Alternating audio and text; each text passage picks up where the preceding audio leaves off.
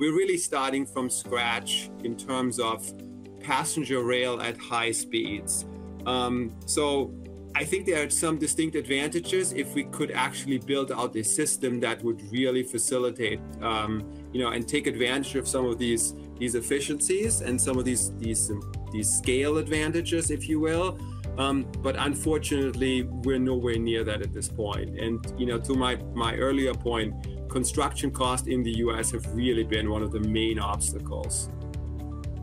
So it sounds like this isn't going to happen very soon, but it's still in the future for the U.S. And as you mentioned, other economies such as China, throughout Europe, Japan, do have high-speed rail. So it's possible, we just have to get there in the U.S.